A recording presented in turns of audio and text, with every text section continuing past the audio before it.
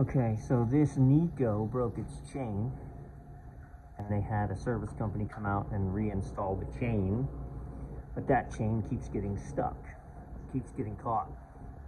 So there's a spacer bar here, which I'm going to push all the way in the up position. It's a tensioner rod. You can see this is the one that they replaced. Look at all the slop on here. So the idea is when this tensioner bar moves down, okay, it's all the way down, that this is now tight. Look. So we're gonna have to cut at least a link out of here. I'm gonna start just by cutting it open one link and then assessing whether I need to go one or two. So sit tight. All right, this thing was a freaking monster. But look, we got her on. We got her on the tensioner, and look how there's no slop. That's how it's supposed to be. We're gonna let her run for a little bit now and see what happens while I'm putting it back together.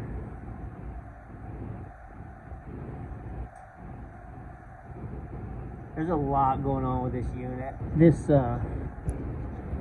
This plate here is dented down, which isn't helping because that creates a lower spot in here. But all right, I just want to listen. I turned the gas off so it's not going to light. So we can just let it run and I can listen to it for a while, see what she does. They also said they've been having a hard time sliding this burner in. Look at that.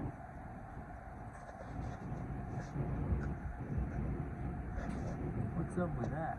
Okay, so she's up and running. Something else I've noticed is that it's set for 720. I'll be shocked if that's the correct set point. You've got to calibrate these every year.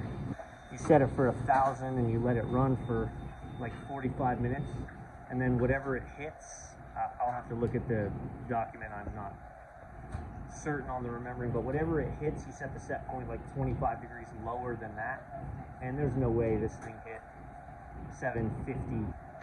Most of my other locations are set for more like 620 or 630, so we'll see.